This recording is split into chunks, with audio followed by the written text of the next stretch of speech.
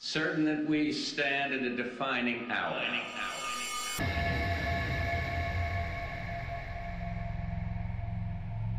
Halfway around the world, we are engaged in a great struggle in the skies and on the seas and sands. We know why we're there. We are Americans.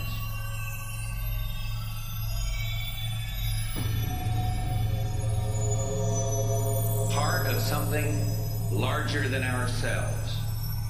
For 2 centuries, we've done the hard work of freedom, and tonight, we lead the world in facing down a threat to decency and humanity.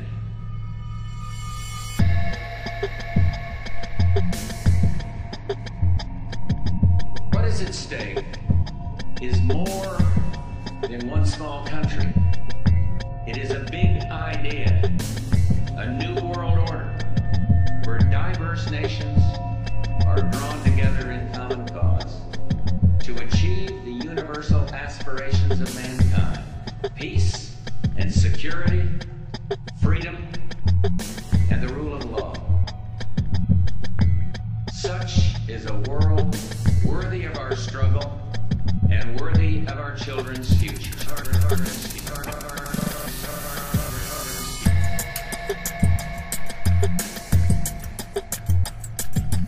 I want to continue to build a lasting basis for U.S.-Soviet cooperation for a more peaceful